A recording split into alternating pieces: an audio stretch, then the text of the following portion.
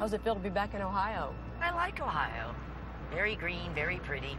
We are in Fairview Park, Ohio, looking into the mysterious 2007 death of Gwen Bewley. She was a very active, healthy 67-year-old woman. She's the kind of lady that I want to be when I'm her age. From what I'm reading, she was a pretty snappy lady, wasn't she? A spunky thing. She liked roller skating and just totally carefree. You gotta love it at that age. She seemed like the kind of lady that walked around making friends with everybody. Gwen went to a roller skating lesson, came home, and shortly after that, a neighbor smelled smoke and reported the fire. 911, what's your emergency?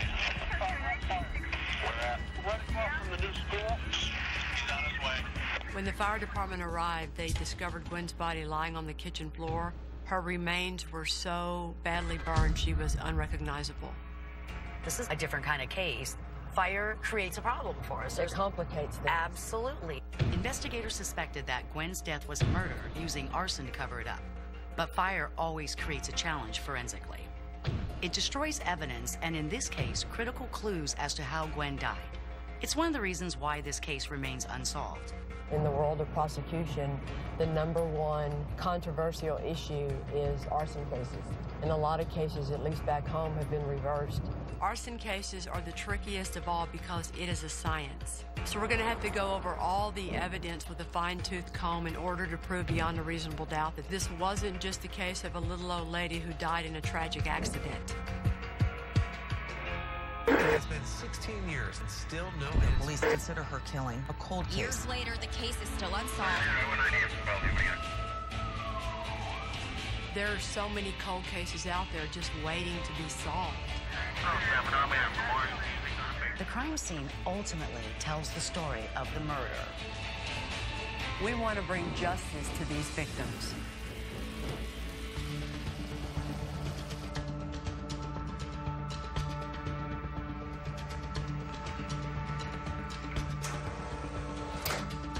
Hello. Yolanda McClary, nice to meet you. Hi, Callie. Hey, Paul. Nice to meet you finally. Thank you. Nice to meet Eric you, sir. Upperman, nice to meet you.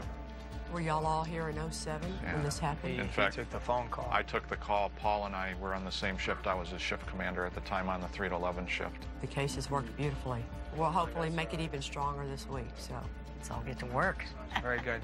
All right, Chief, thank you, sir. We both have put a lot of time and effort into this case, and I just hope, working with Yolanda and Kelly, we can get over that hurdle to at least bring that to a closure for the police department as well as the city.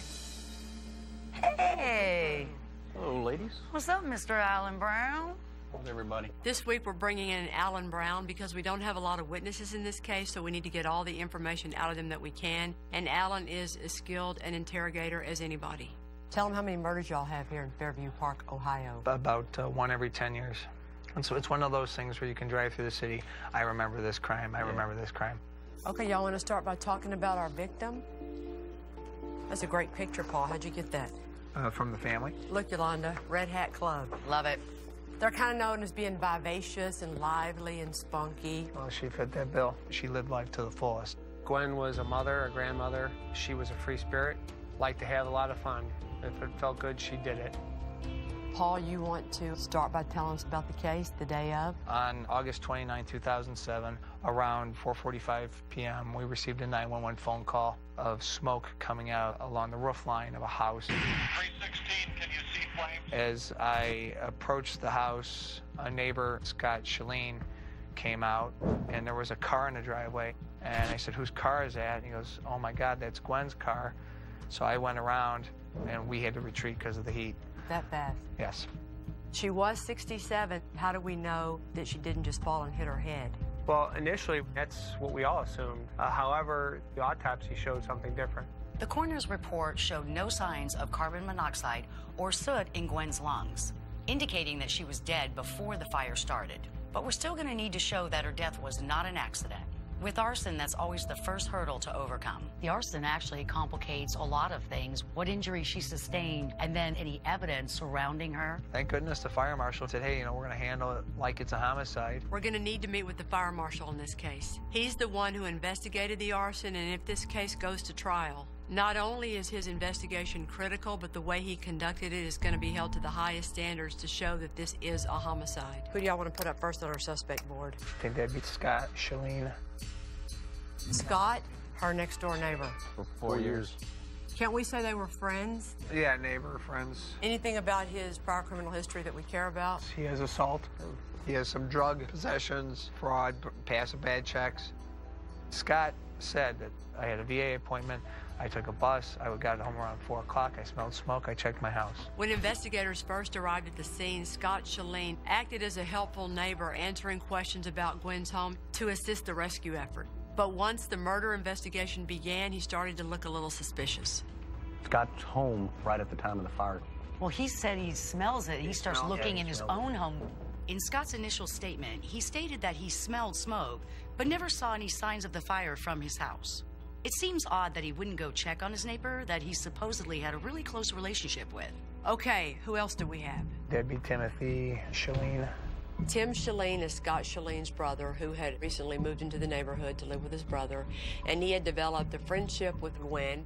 How would you describe his relationship with Gwen? What would you call it? You could call him friends. She trusted him enough that she allowed him to make financial decisions.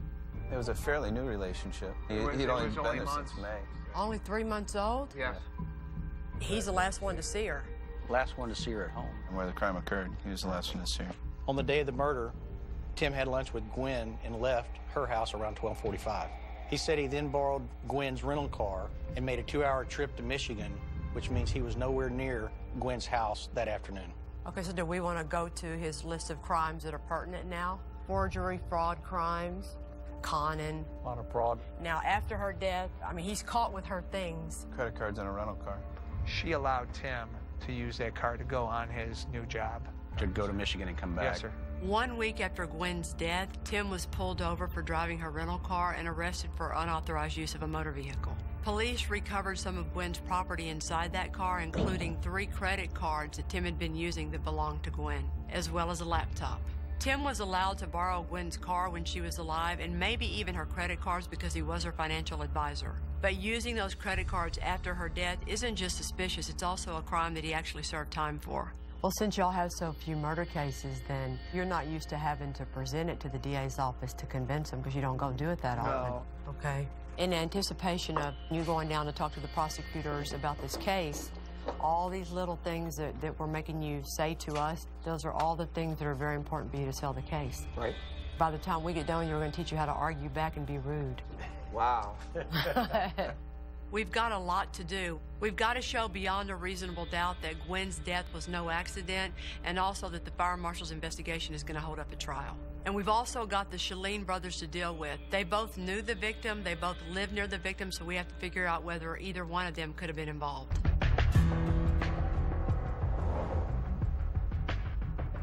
I could be a small-town girl. I know you don't think that, but I maybe could be. Teach you how to work in the concession stand, and play bingo. I think it's a kind of a great homey feeling. Hi. Today we're going to meet one of Gwen's daughters. Her name is Sue. We want to get to know her mom through her to make sure that we all have a clear understanding of Gwen's world. Tell us about your mom. She was my children's last surviving grandparent. She was very vivacious. She went roller skating. She was on a golfing league. She didn't sit still. She was like a hurricane. Really skating? That's something at 67. Yeah. She loved life, and she lived it to the fullest. That she, you know. I guess the other part of that, though, is that she's open to making new friends with even people that maybe she might not ought to make friends with, huh? You know, I never thought I'd have to worry about her because she was so independent. And in Fairview Park, we didn't think you had to worry about anybody there. You thought you could pretty much trust most people, especially neighbors and stuff. And she just always said, oh, they're so helpful, they're so friendly. But I would say she was a bit too vulnerable for her own good. I understand you've won every case that you pursued. You must have some really good instincts. You know what it is? It's all this. It's being prepared, and it's checking out every single thing we can find, and it's a team effort. We're going to do everything that we can, and let's just hope that just enough changes this week to make it finally happen. I pray to God that they can do what they came here to do and make a difference for my mom's case. It was very nice to meet you. Come here and give me a hug.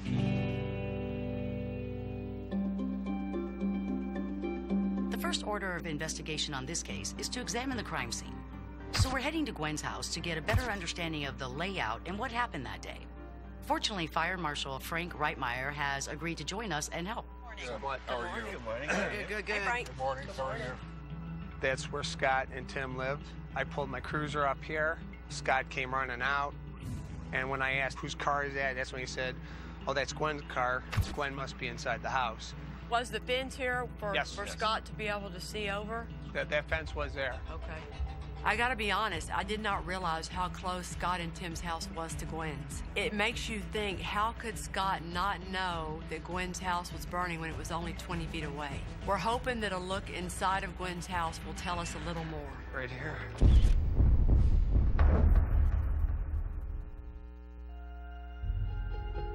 We're in Fairview Park, Ohio, looking into the death of 67-year-old Gwen Bewley, whose burned body was found in her home 7 years ago.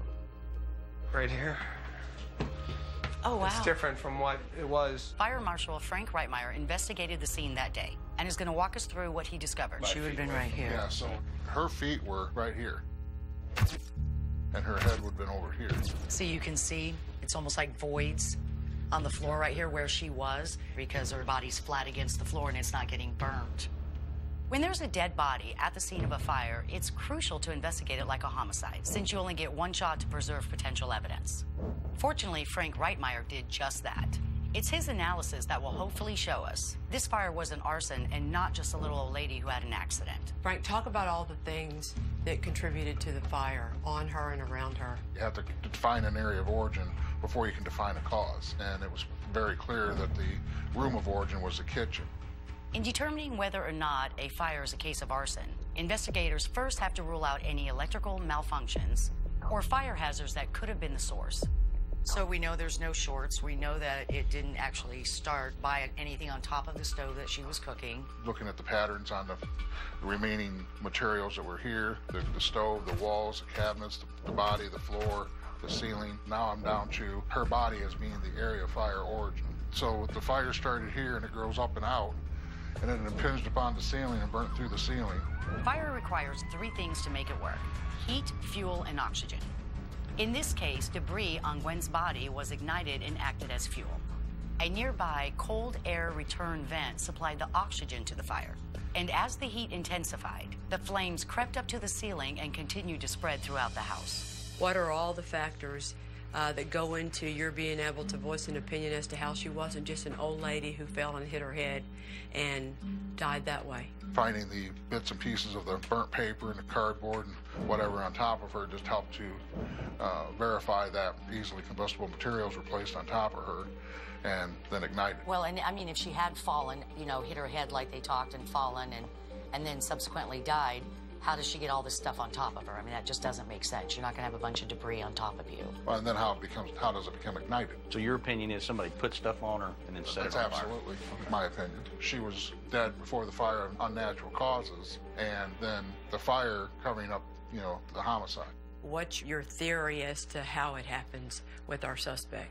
Well, I think that the suspect was here and they got into a confrontation of some type. I mean, she didn't lock the door behind her. Very easily could have just come right through the door. I don't think she saw what was coming. They might have just grabbed her, started suffocating her or choking her. She's in the kitchen doing her thing. Yeah, I come up behind, lock it in. Before she can even do anything, I have her down on the ground, or I just lock her out, choke, smother, I leave. Frank, from what I can see in the pictures, and you were there, it looks like the highest concentration of burn on her body is definitely all of her face, her neck area, into this portion of her torso, and her left arm is almost burned off. It's possible the suspect focused on burning Gwen's head and neck to try and cover up injuries she sustained during a confrontation. The saddest part about all this, though, is that we're standing right here in this nice, cute little safe kitchen in Fairview Park, Ohio, a nice, safe town, and her kids think their mom is safe, and she thinks she's safe, and look what happens.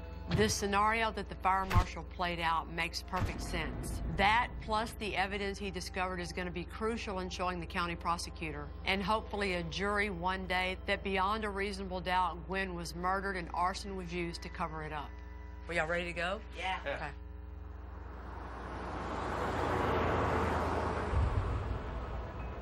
Now that we have a clearer picture of how the murder occurred, we need to put together a timeline for that day. This is Kelly. Kelly's going to be out today. Nice to meet you. Gwen's friend, Lynn Marie Malak, talked to her that day at 2:08 p.m. That is the last time we can say for sure that Gwen was alive. On the day of the fire, you had a phone conversation with her. We made arrangements for the next day, but she wasn't sure, like it wasn't completed. And because she said, I think I remember her saying that she had to go. Why'd she have to go? I kind of got the impression that somebody was at the door. So she ended the conversation as if she had to go talk to somebody else. Right.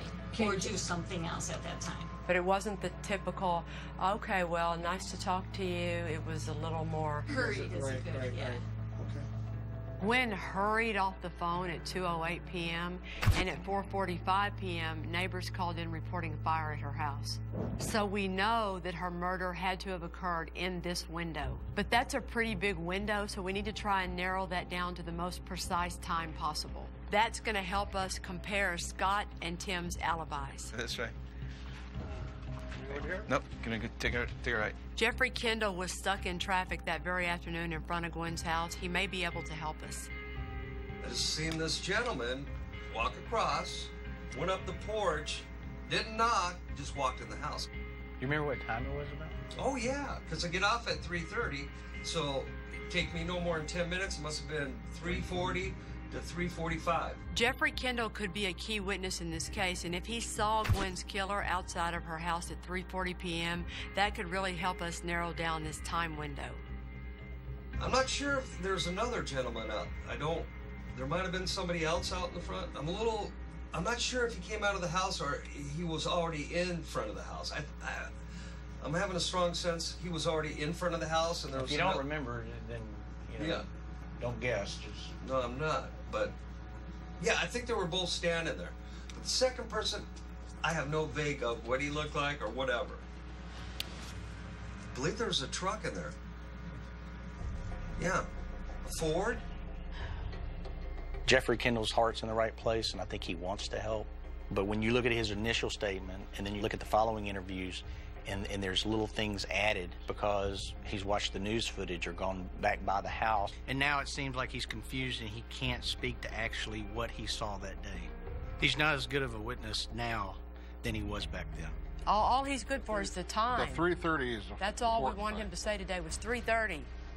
Then he came out with all that other stuff. I'd never heard that until today. You can't pick and choose what you like and what you don't like from a witness. There's about one a case that tries to get too helpful. Yep. And then they do, and then you're done. Because everything he just said is impeachable cross-examination, so there's no point. He's toast.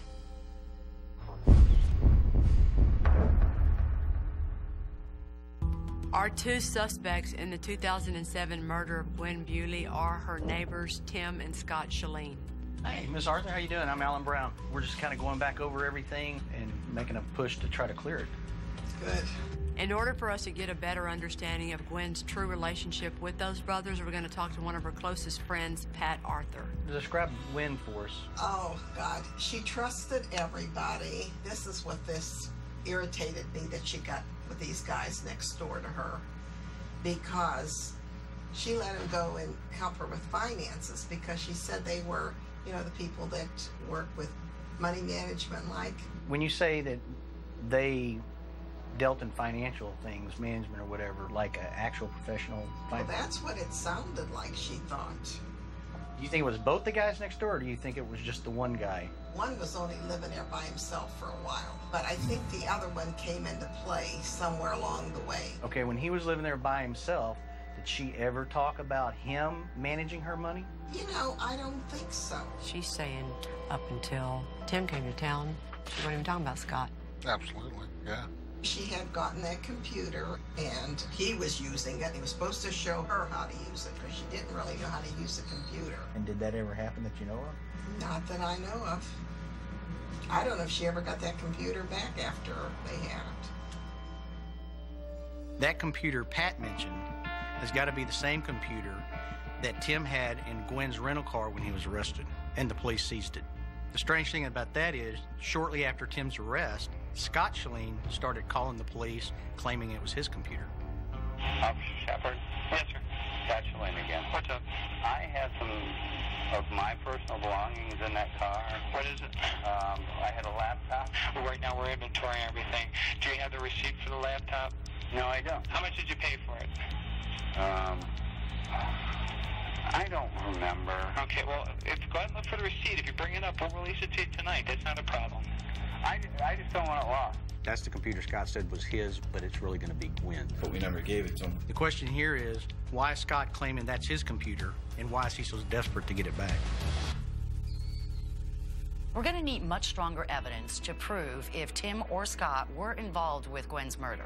It's time to take a deeper look on where they were on the day she was killed. Scott has always maintained that he had an appointment at the VA at around 2:30, and then took the bus home, where he was for a short time before he started smelling smoke. Tim claimed after having lunch with Gwen, he left for a new job in Michigan at 12:45. At the DA's office, we worked with a guy named Eric Devlin, who's also a part of our team, who's now a computer forensic specialist. He is a geek tech freak. What's exciting is that since this crime has happened so recently, we can use cell phone records to analyze Tim and Scott's movements. We brought in Eric Devlin, a digital forensics expert, to see if they're telling the truth. Now, a cell phone is constantly letting the towers know, here's where I am, here's where I am. That's what's called pinging it. Every time that you request data, that's where you get the tower locations of where you are, the longitude and latitude. On August 29, 2007, Tim Sheline's cell phone makes a call at 1:43 p.m. That is in the general vicinity of Miss Bewley's home. In his words, he was on his way to Michigan or in Michigan. At that time. At that time. Because he said he left at 12:45. And that's what? 1:43. 1:43, so that's an hour after he's claiming he left. Tim did not leave for Michigan when he said he did, so he's either confused or he's lying. But then again, at 1:43 p.m., we do know that Gwen was still alive. At 2:33, Tim Sheline receives a cell phone call from Scott Sheline's cell phone number. And again, Tim's phone is within 1.5 miles of Gwen Bewley's home. So Scott's calling Tim at 2:33. Correct. We can say for sure that they are not together because Tim's phone is hitting... Right. That's the point. ...from the house 16 miles away. Scott's phone is making a call or receiving a call from Tim's phone. We have two important things happening with this 2:33 phone call between Scott and Tim. First, it shows that Tim is still not on his way to Michigan. And second, Scott is near the VA building where he says he was. And we know at this point that Gwen had hurried off her phone for some unknown reason. Then you actually have a fairly large gap. There's two other calls, but they don't hit a tower. Right. Tim Sheline's phone does not pick up the call. It goes to voicemail or hung up before voicemail. That's why I did not get a cell tower. We have a whole hour in there. Tim is not picking up the phone. A whole hour from 2:56 to 3:52.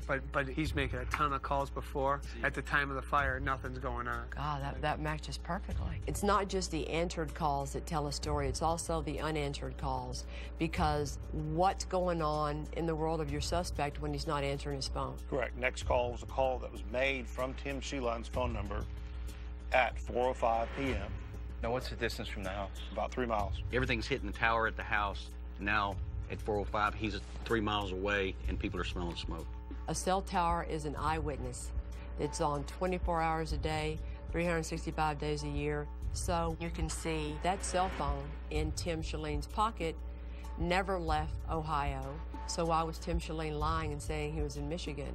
And what was he doing there so close to her house during all this time when he said he left at 12:45?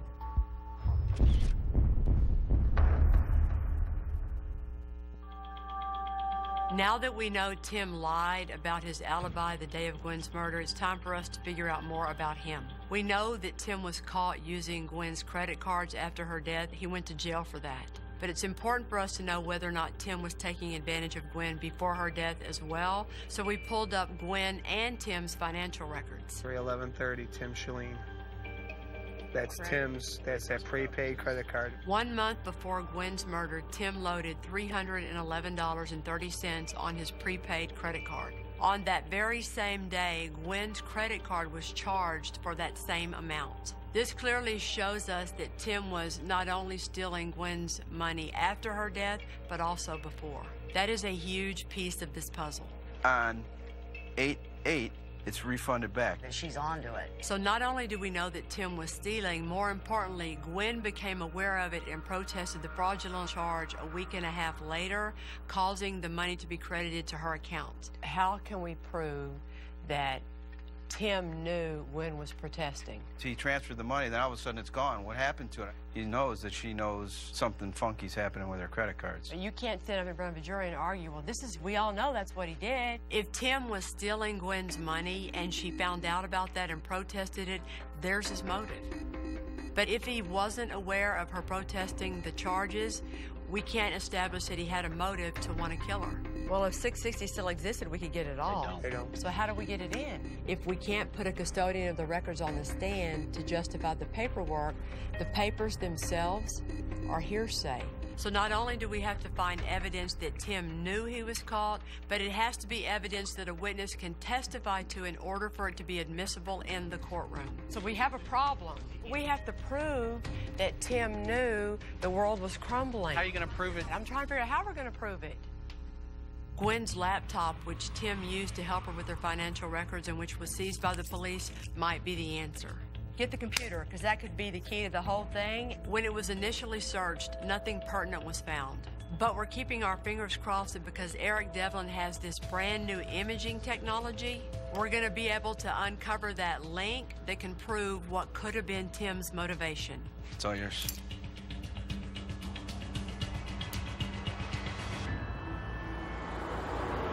Hi, Scott. Hi, how are you? I need to talk to you for a second. Is that okay? That's fine. I appreciate it. While Eric is working on the laptop, we need to talk to Scott Sheline. It's just suspicious that he was only 20 feet away while Gwen's house was burning down and he did nothing. Add to that the fact that he was so persistent in wanting to get that laptop back out of the police custody, and it just makes you think that there's something wrong. Before you came back home, what did you do that day? Had a VA appointment, then came back. So you had been home for how long prior to the fire? I drank like half a beer when I started smelling it. And then somebody came to my door and said, hey, there's a fire next door. I remember that weekend when I checked on you and I talked to you that you felt somewhat responsible for her death. Well, I felt because I smelled the smoke. Okay. And that's where I felt guilty. Up until the fire, you didn't know Gwen was dead? No. Okay. This is where you need to be honest, and this is where you need to be truthful, Scott, okay? Remember I seized the laptop that night when we arrested him? Was that your computer, or was it? That was his computer. Okay, so that was not yours? No. Okay, that computer that was Tim's was actually Gwen's? Wow. Yeah. Did you know that before, No. Scott? No. Okay. And then you get to the credit cards. That's what I understand, why she would give more than one. And you had to have asked your brother at some point in the last 7 years, why did you have her credit cards, and what did he tell you? I didn't charge that much on it. That's what he said. I didn't charge that much on him. But why did he have them in the first place? He didn't answer that question. Scott actually seems very believable, and he also seems truly surprised that that laptop was not his brother's. But until Eric is completely done processing that laptop and we know what all is on it, we can't cross him off the board. Hi, this is Detective Harrington from Fairview Park Police Department. How are you? Good. We know that Tim Sheline was stealing from Gwen before and after her death, but it's still a big leap to go from con man to killer. We need to talk to some of the women in Tim's life so we can have a better understanding of what kind of man he is and what he's all about. What was your relationship with Tim? Working relationship. He took pictures and stuff for like glamour shots, and then I did the makeup and stuff. It just got really, really bizarre. What did you mean, like, that the relationship was bizarre? Like in the phone calls, he was telling me that he loved me, you know, wanted to be more than friends. I mean, he told me he was going to kill me and my kids. If you didn't date him, then he threatened to kill you. Yeah. Did you guys ever go out? Yeah. Yeah? How many times? After 2 or 3 times, I just didn't have a good feeling. So then he wasn't really nice about me telling him I wasn't interested. Was he belligerent? Belligerent, yes. He got nasty. He got nasty. Yeah. Something's wrong with him. He's nuts. He's not who he says he is. He is the most manipulating person I've ever met in my life. Scared the daylights out of me. Can you give us some examples? I mean, this one particular time, I just had enough, and he threw me to the floor, and he ended up biting my arm, and I was screaming. and got him off of me, called the police, and he went to jail. And there he was knocking on my door the next day. That's the way he was. He was a stalker. He said it's like the devil gets a hold of you, and he's smarter and wiser than you, and you can't win. This case went from being a puzzle and a cold case as a challenge to very, very scary. And this might be the worst guy that we've chased, seriously. Hi, this is Detective Harrington. Hey, folks, I don't mean to interrupt, but I managed to finish the computer and actually found something you may want to see.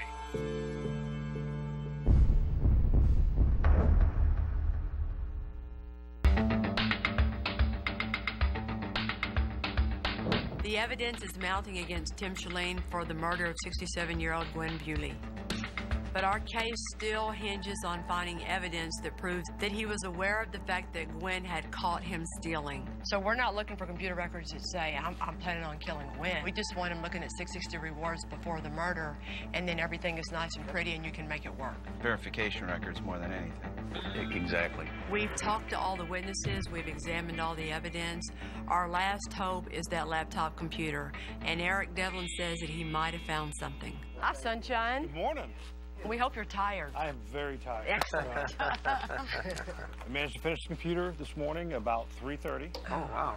So they actually extracted the hard drive from the computer, created a good forensic image. It's exactly what you're going to want when you actually bring it into court. We have got to find information on this computer to show that Tim Sheline was aware Gwen Bewley protested his charges, because that would threaten to send him back to prison. What I was able to find was that on August 16th, this computer accesses the Reward 660 site, and not just the site, it actually accesses a member site. Basically, you had to use a username and login that comes back to Tim's accounts. And 12 more times he checks on his computer this account. So you got it before her murder, and it's in his possession. We know that on August 8th, Gwen protested a charge on her credit card, and it's the same amount that had previously funded Tim Sheline's Reward 660 account. Now we can show that Tim Sheline knew about that protest because he logged on to that 660 account several times, including the morning of Gwen's murder, with his own password and email account on Gwen's computer, which was recovered from his car the day he was arrested 7 years ago. Oh, it's so sweet how things work out. He's checking all right around coming up to the time of the murder. Then he goes over to her house and has a friendly lunch. That's good. That I somehow don't think was so friendly by the time it was all said and done. Rebuilding the web pages is one of the most difficult things. It's advantage of literally the latest bit of technology. I can tell you that the stuff I was able to find isn't anything that their experts would have been able to find at the time they examined this computer. The software program I used, this version was actually released less than a month ago. A month-old technology allows us to say for sure that Reward 660 happened. And you'll come back and testify for these guys if they go to trial. Yes, ma'am. Happy to do it all the time. Perfect. Perfect. You're worth a penny. Tim's world was crumbling around him, and now not only do we have the evidence to prove it, we have somebody who can testify to it. Yay, well, I'm glad you're a nerd, man. Thank you so much. With all the information we have that points to Tim Sheline, it's time for us to figure out what to do with his brother, Scott.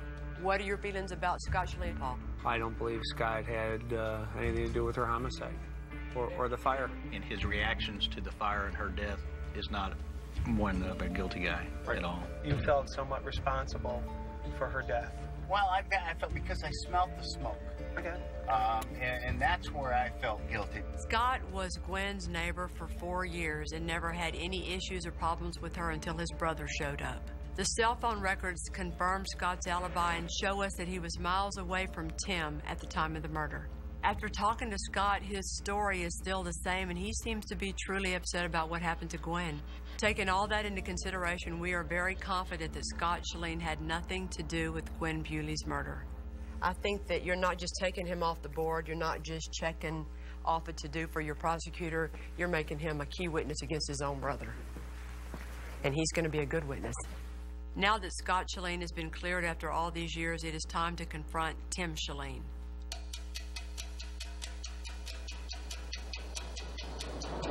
This is it. I mean, this is the whole part of the plan you've been waiting for. Tim is still on parole for being convicted of being in possession of Gwen's rental car and also being in possession of her credit cards. He has a meeting with his parole officer today, so Paul has arranged that he be held at the office, and we're going to go down there to approach him. Once he's off probation or parole, he can go anywhere in the country he wants. He has nothing to bind him. Yep. So this is why time really is of the essence. Yes. He hasn't shown up yet. What? Paul just got a call. Tim has not shown up for his appointment. You think he's left town? If he didn't show up there, he's gone.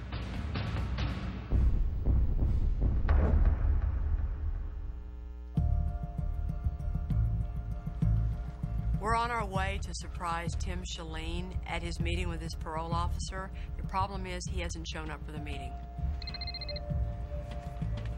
Yes, sir?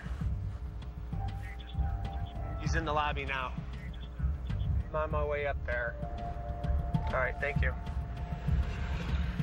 You're gonna talk to him? He definitely wants to talk to me. All right, let's go. Tim? There's a lot of questions you could answer. No, you're trying to get me to incriminate myself with something I didn't do. No, I'm trying to get you to answer our questions. You know something? I can't do that. Why don't you refocus on her daughters? Her greedy daughters that wanted her money. That's who you think did it? Yes.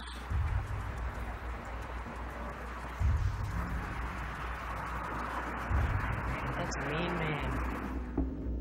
He's got the coldest, meanest looking blue eyes I've seen on a person in a long, long time. He might not be real big, but he's a really scary man.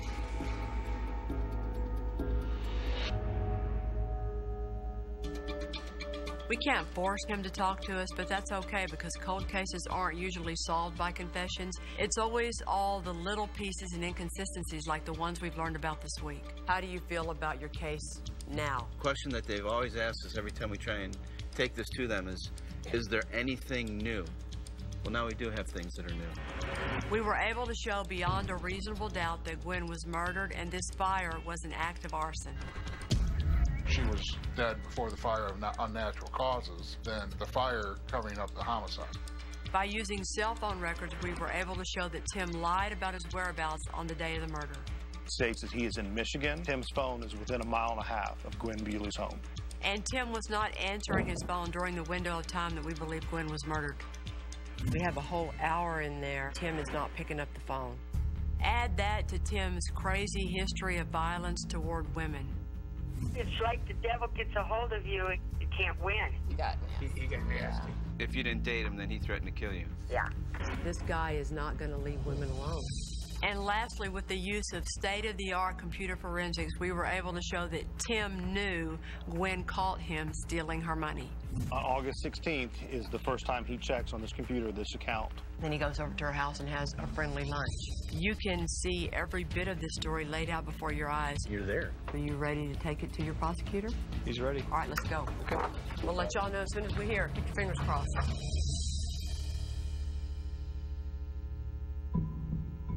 Kelly and Paul are presenting the case to the county prosecutor, and as always, anticipation is killing us. All of the hard work put into this case over all these years is finally coming to this moment. All right. Tommy, you got it. You got it? We got it. All right, thank you. After 7 years, they've agreed to take it to the grand jury, and I'm very happy about that. We put a great deal of effort in, and now we have reached the goal. That's a really good feeling for me. He summarized it, and the DA was very impressed. Paul has never presented a murder case to a prosecutor before, and he did his presentation like an old pro. I'm so proud of Paul. Really helped us organize, brought up new information, stuff we didn't have before, so really there were no holes. Let us know if you need anything else. All right, Kelly. And we're going to go tell Sue the good news. Yes. Right, thank you. All right. Good. We're doing that. She'll be so excited. Okay. It is so incredible to be able to tell Gwen's daughters this news. Hello, ladies. Hi. Good to see you again. You too. Thank you. Okay. How are you? Okay, thank you. Thank you. After 7 long years, they're finally going to have answers as to who's responsible for the murder of their mother. Well, we are very excited to tell you that after all these years, the county prosecutor is going to present a case against Tim Sheline for the murder of your mother. It's a good day, it's a good case, and you should love Paul Shepard and Tom Harrington. It's taken 7 years, and I'm grateful that Kelly and Yolanda have gotten us where we are now. I really hope that my mom knows we didn't give up until we got to this point. My mother didn't deserve to die like that, and she needs justice. We need closure, and I want this man put away. Thank you for taking my mother's case. It was an honor to work for y'all and to get somewhere with your case.